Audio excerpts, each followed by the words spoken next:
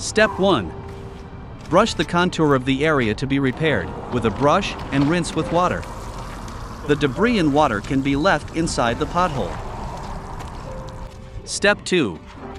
Pour iSphalt 6.5 into the pothole directly in the water. Step 3. Level with a rake or a shovel. Step 4. Pour water on the product. Step 5. Compact the product with your boots, a hand tamper, or a compactor.